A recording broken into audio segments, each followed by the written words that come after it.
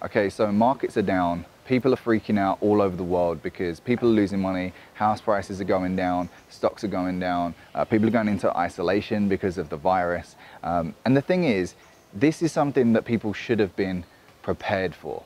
So it's like this, the people that are freaking out the most are the ones that were unprepared. And that's because they weren't conscious of money. They weren't constantly thinking about money in the correct way. So for example, the people like myself and other investors, we're always conscious of money, always conscious. How much money is coming in? How can we generate more money? They're always conscious on income, always conscious on how much is flowing in, not just going out, how much is coming in, how can we expand?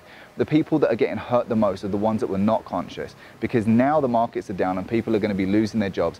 They're going to quickly realize how important money was, how much more money they actually needed to survive and to thrive. So my warning to you is this.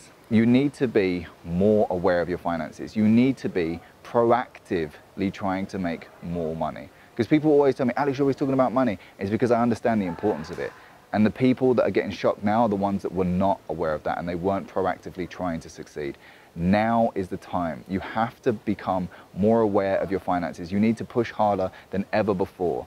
Now is the time for you to succeed. Remember, when the market hits bottom, it means that it's going to go back up again. If you're doing well when the market's going down, you'll do amazing when the markets are going back up again. Make sure to follow me on AlexJ020 on Instagram.